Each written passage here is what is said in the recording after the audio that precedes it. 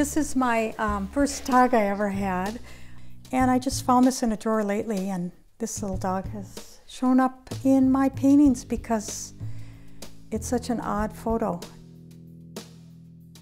And I'm looking at the look of the dog, the eyes, there's snowflakes coming down, the gesture, I like shadows, and I've always liked spotted animals, horses and dogs. So this dog's showing up in my paintings.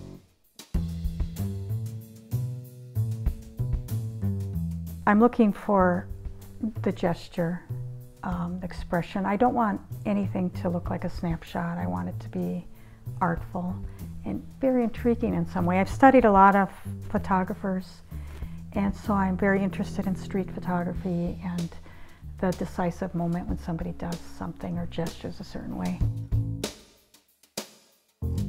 My name is Patricia Canelake. I'm an oil painter, and I also do printmaking and chocolates.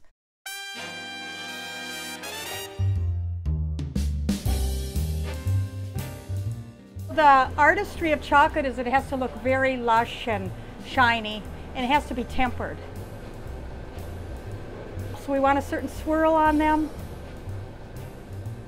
The turtles are one of our best, most liked chocolate here. And we just try to get it just right, just like my grandfather and my father did. So.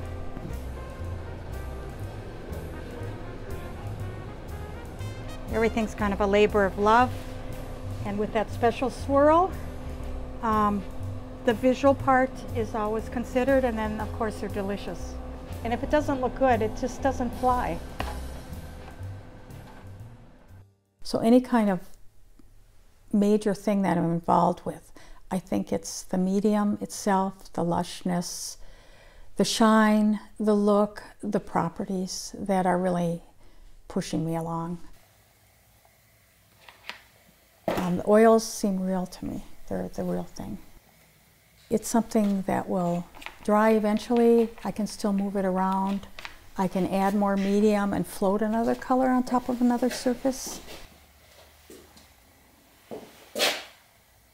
I have some deep dark areas. I have some thick lush areas, and I have some transparent areas. I also have some drips. There's no rules, I don't think, that say you know, I'm going to make a lush painting and the whole thing's going to be lush.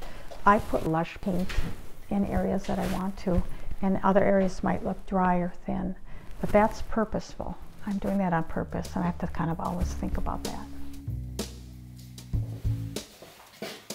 People think I'm a messy painter, but I'm actually kind of clean, despite my hands. So I'm very picky about the color and how it's on there, even though people would look at the painting and maybe think otherwise, like I'm just doing this. I'm not really. I'm thinking very carefully about every stroke and every placement of the paint from the brush to the canvas. And I have a love for contrasting colors, so that within a painting I like a bright white, a deep dark tone, and then a very bright. So whatever color mode I'm in, I paint that way.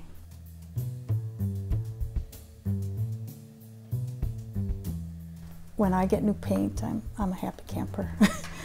So this is one of my new favorites. That's a manganese blue. I'll squeeze every bit out of there, and I'll just, if I want a feel-good day, I'll order paints. I have a very big fondness for line and drawing. So a lot of my paintings, you'll see a line drawing in there, basically. And it's not that I make a line drawing and then paint around it. It's just that the line is always there for me. So you'll see a line coming from a dog to a horse, or a figure pulling or pushing something. And that's what I finally figured out late in my career, that's been my overall theme, is this kind of push and pull lines between objects and subjects. And it's just a connecting device, but it works in a very simple way to create meaning. I have my exuberant side and I have my introverted side, and I think it shows up in many ways in the paintings. I'm very much into the figure, to the human being, and the animals are a little bit human for me too. Really, art is who you are and how you think and what you see, and I guess that's a Canelake right there.